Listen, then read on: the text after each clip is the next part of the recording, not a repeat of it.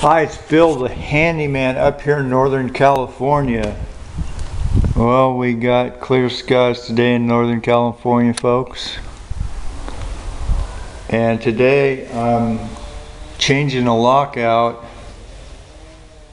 And so if you've got some tenants that may have an old key, you may want to change your lock, or you got a roommate you don't want to have in your house anymore that may have a key.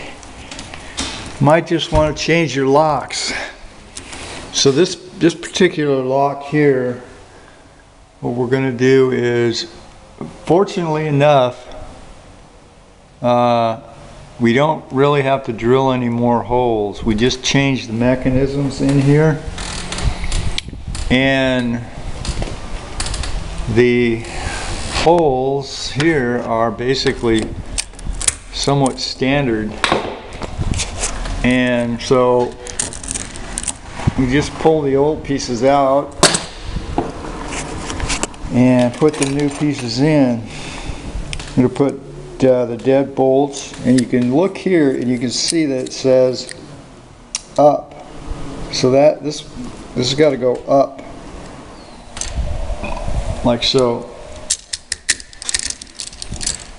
And so once you get these in, you want to make sure that it's flush. You may have to carve these out a little bit here, depending upon what kind of setup you have. So yeah, you want to put this in first, and then you can put your deadbolt locks on after that. Okay, so we can see that this has a particular sort of D shape to it. That's got to fit in the D-shaped slot here. And there are two sets of screws with the double door lock setup. This is the long set of screws, goes for the deadbolt. The shorter set of screws goes for the regular doorknob.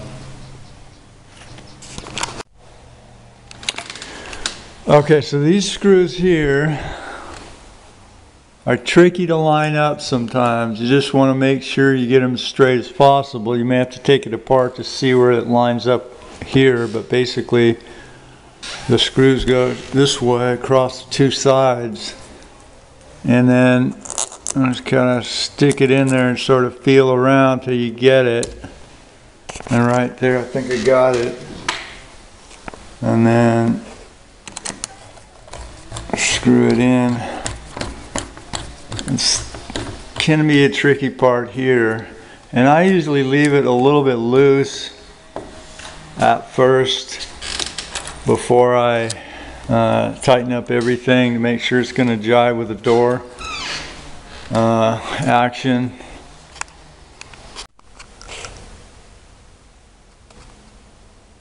Okay, just before you're going to put your door knob portion on, you want to line them up, get them so they're flush there, then take them apart exactly the way they came off, and then install them that way.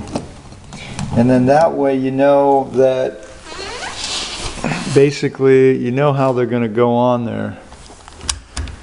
So yeah, that's the trick. You want to make sure that